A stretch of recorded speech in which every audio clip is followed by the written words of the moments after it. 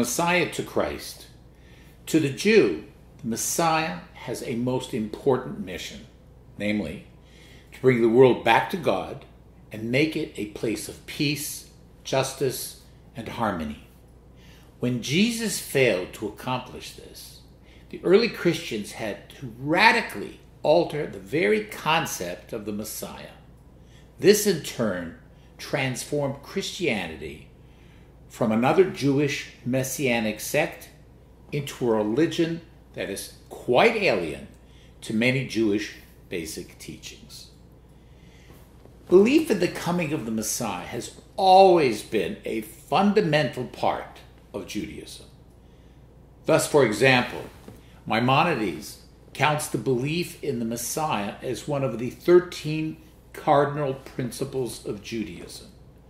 It is a concept that is repeated again and again throughout the length and breadth of Jewish literature.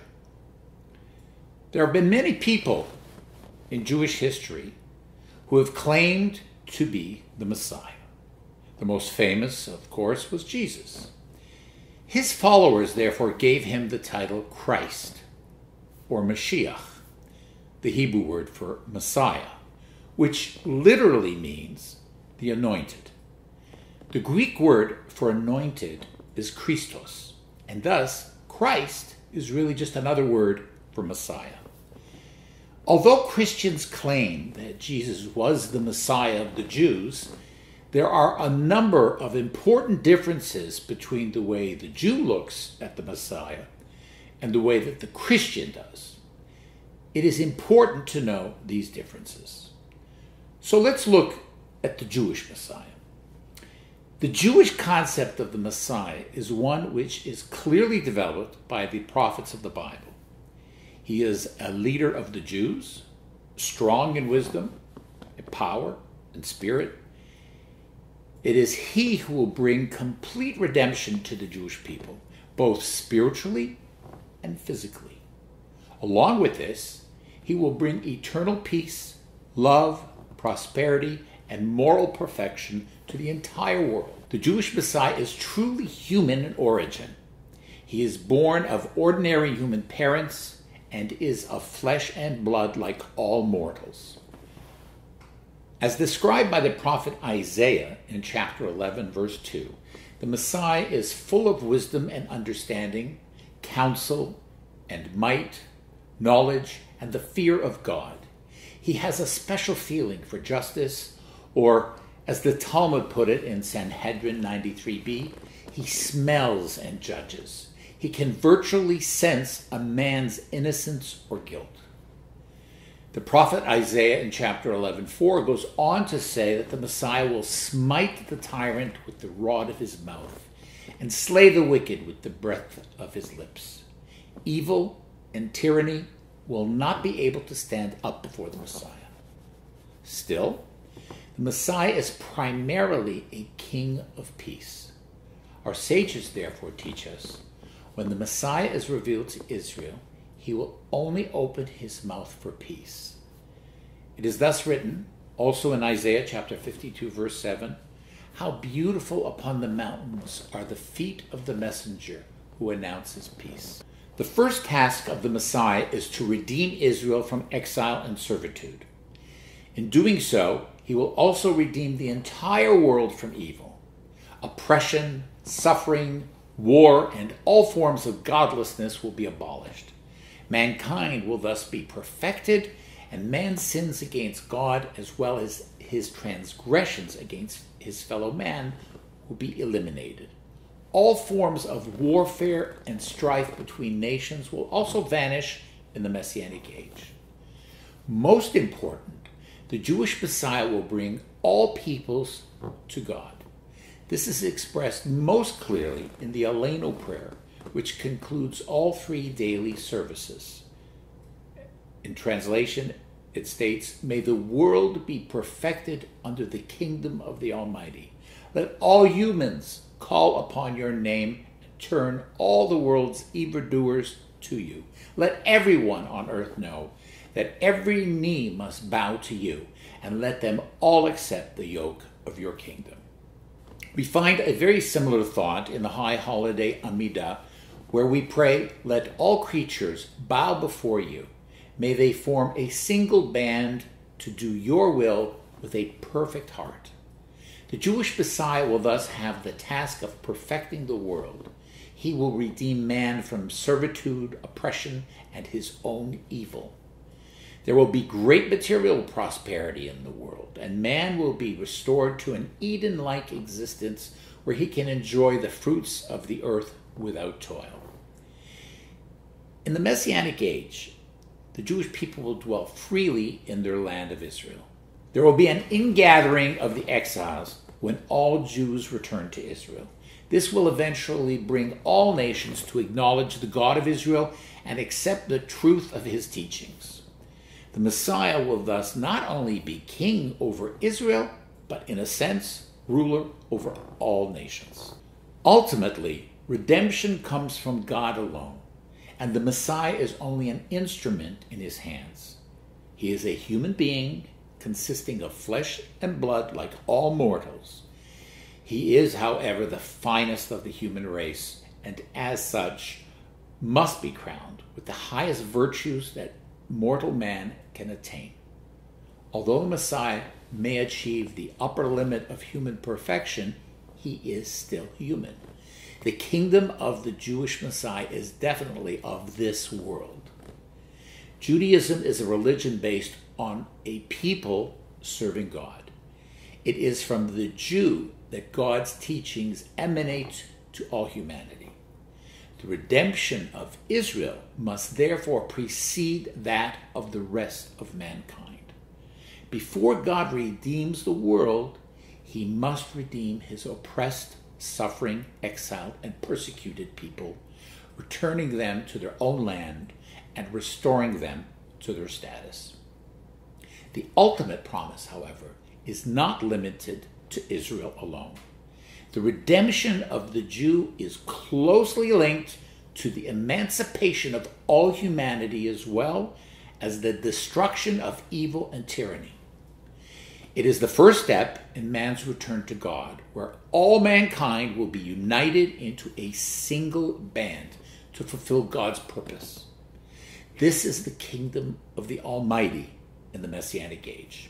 Although the Messiah may occupy a central place in this kingdom of heaven, he is still not the primary figure. This position can only belong to God himself. This, in brief, is the concept of the Jewish Messiah. Now, let's look at the Christian Messiah. The primary figure in Christianity is its Messiah.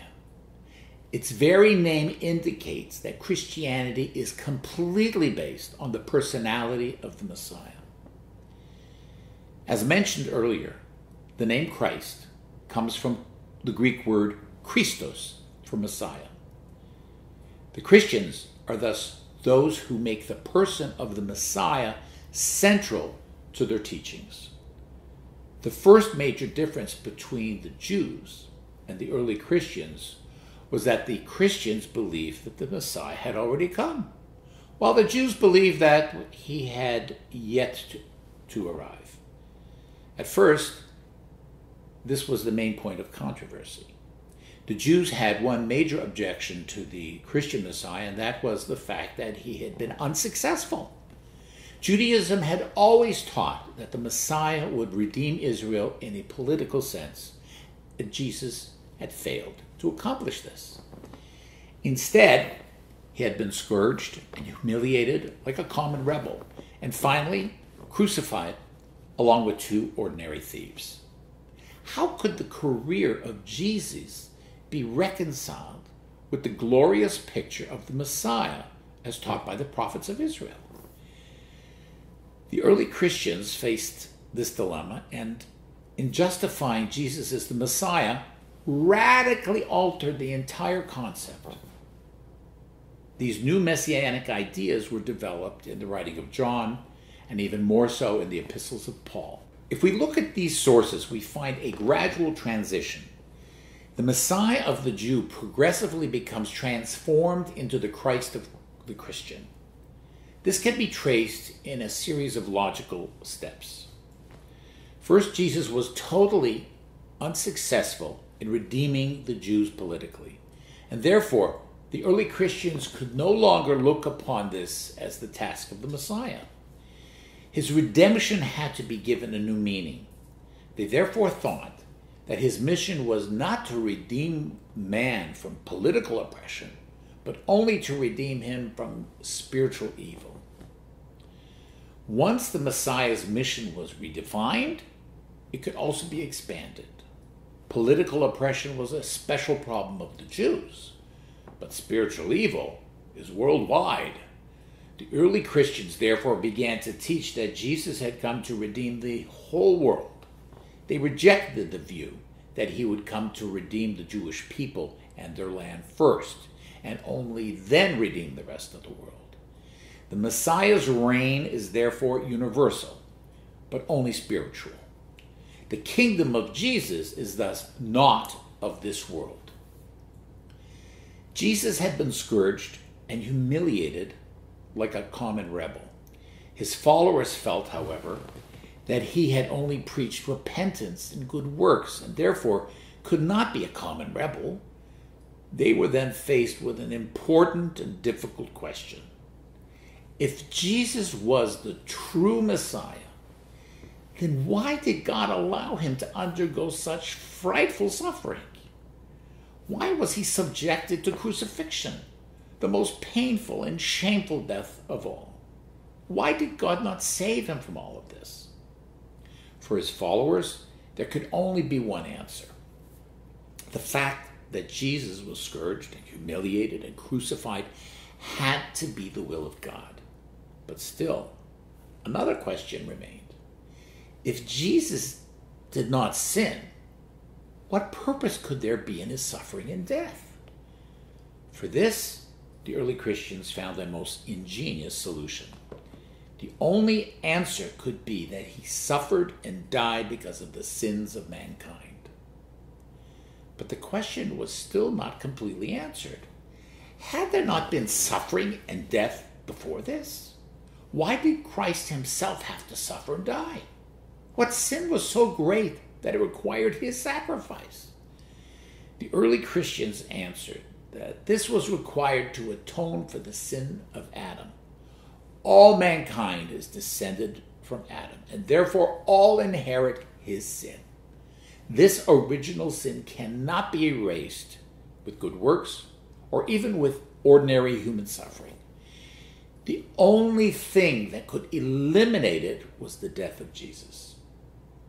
The Messiah of the Christians, therefore, willingly went to a disgraceful and painful death in order that humanity might be redeemed from this original sin. Mankind is therefore redeemed from evil, sin, suffering, death, and the powers of Satan only by the blood of Christ. Support for this belief was found in the 53rd chapter of Isaiah, where the prophet speaks of God's suffering servant who bore the sin of many. Instead of interpreting it to refer to the persecuted people, Israel, the early Christians claimed that it referred to Jesus. But still, the question remained, how could the career of the Redeemer end in such a shameful death? The story had to be given a sequel. Such an epilogue was found in another traditional Jewish belief, namely that of the resurrection of the dead. The early Christians therefore taught that Jesus had risen from the dead, and furthermore, that he was the first one to do so. Therefore, Jesus was not mortal like other men. Jesus' followers could not bring themselves to say that God had forced this suffering and death upon his Messiah. Therefore, they had to say that the will of the Messiah was exactly the same as the will of God, even when it came to his crucifixion. But how could a mere mortal undertake such suffering? The early Christians replied that Jesus was not a mere mortal. Since his will was so uniquely related to that of God, he had to be related to God in some special way. During his lifetime, Jesus often spoke of God as my Father in heaven. For the Jews, this was a common poetic expression, and one that is still used in Jewish prayer. For the pagan Gentiles, however, it had a much more literal connotation. The Greeks already had legends about men who had been fathered by gods, who had visited mortal human women. Legends like these had even sprung up about such eminent men as Plato and Pythagoras and Alexander the Great. Why should Jesus be any less? They therefore interpreted his poetic expression quite literally to mean that he had an actual genetic relationship with God. Jesus therefore became the Son of God, conceived when the Holy Spirit visited Mary. As the Son of God, Jesus was not susceptible to sin or even death. The death of Jesus was therefore only temporary. The only reason why it was needed at all was to atone for the sin of Adam. His followers taught that Jesus was resurrected for eternity and ascended to heaven. There, he sits at the right hand of God, even higher than the angels. This was the first step towards the deification of Jesus. It was not very difficult for the pagan world to take the second step. Jesus was credited with such statements as, in John chapter 10, verse 30, I and the Father are one. He had also spoken of, in Matthew chapter 28, verse 19, the Father, the Son, and the Holy Ghost.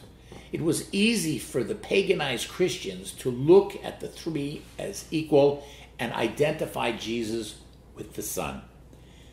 Jesus therefore became God-man, one person with two natures. He is God and man at the same time. Christians therefore soon found themselves speaking of Mary as the mother of God. Still, there were many messianic prophecies that Jesus had failed to fulfill. The early Christians therefore taught that he would return to the world in a second coming. The day of judgment will then occur, and Jesus, having taken his seat at the right hand of his Father, will judge every man who had ever lived. Those who believed in him will be delivered, while those who did not will be eternally damned to hell. It is only after this judgment that Satan will be conquered. Evil will then end, sin will vanish, and death will pass away.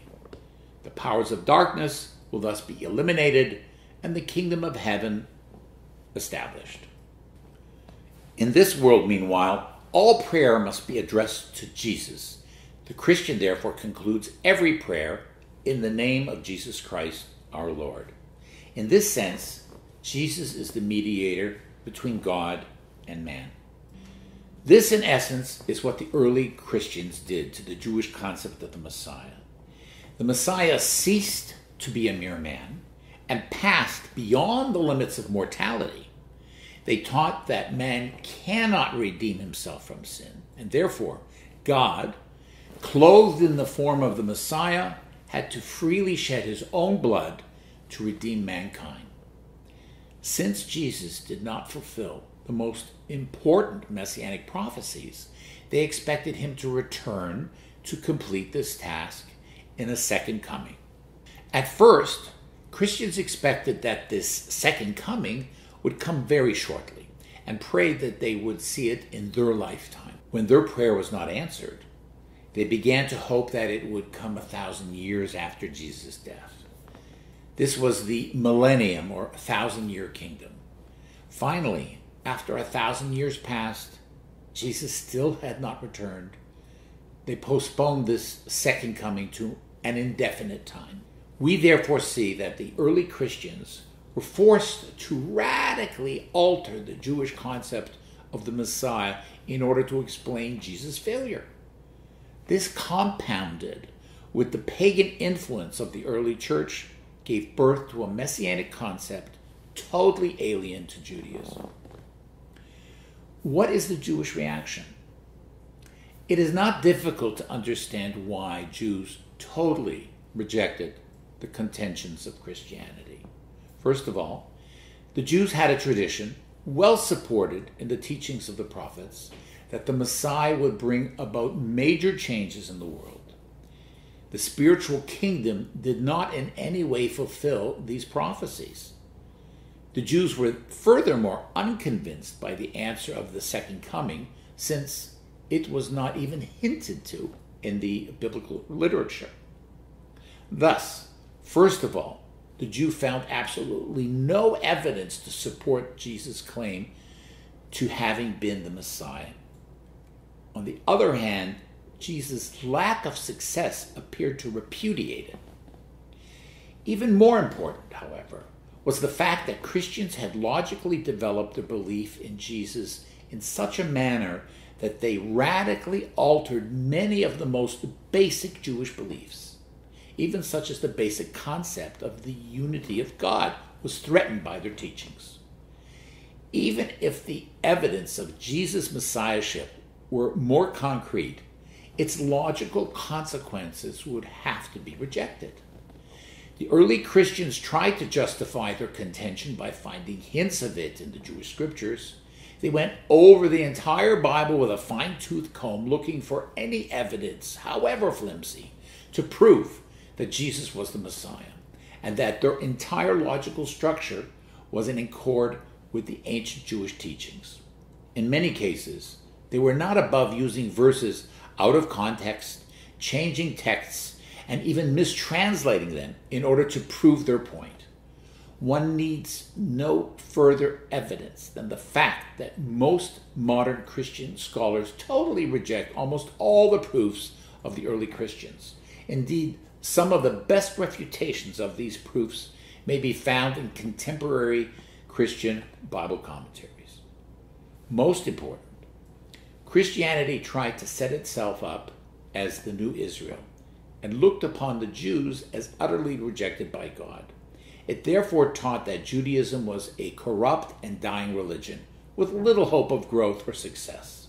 The Jews, on the other hand, did much more than argue this point with words. They refuted it by embarking on one of the most creative periods in their history. The entire scope of Talmudic literature was developed essentially during early post-Christian times. Thus, to the Jew, the strongest refutation of Christianity was the fact that Judaism itself remained alive and vital.